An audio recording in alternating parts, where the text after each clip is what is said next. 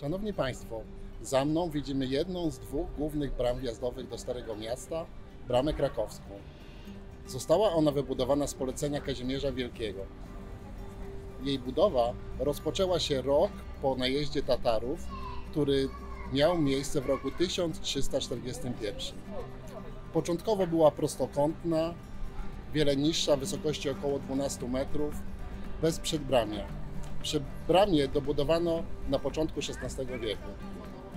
Brama zamykana była broną, a do miasta prowadziła kładka lub zwodzony most.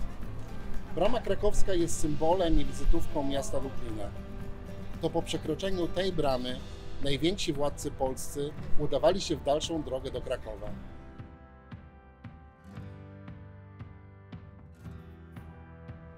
Do bramy krakowskiej ściśle przylegały mury obronne wykończone krenelażem. Za krenelażem znajdował się chodnik strzelecki prowadzący do kolejnych baszt, rozlokowanych w odległości około 30-40 metrów od siebie. W czasie walk w prześwitach między zębami krenelażu rozlokowani byli łucznicy, którzy odpierali atak przeciwnika. Długość linii obwarowań wynosiła około 1050 metrów. Na początku XVI wieku korona muru została na pewnych odcinkach zmodernizowana przez zamurowanie prześwitów i utworzenie parapetu ciągłego ze strzelnicami. Widzimy przekrój oryginalnego muru obronnego przylegającego do baszty półokrągłej. Mur ma około 2 metrów szerokości. Wnętrze jego wykonane jest z kamienia wapiennego, najbardziej pospolitego materiału budulcowego na tych terenach.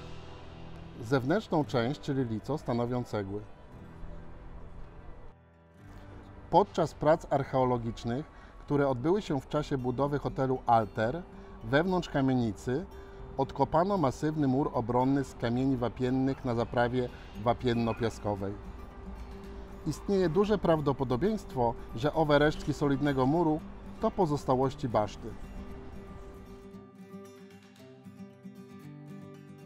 Szanowni Państwo, nazywam się Maksymilian Zon, jestem przewodnikiem miejskim PTTK po Lublinie.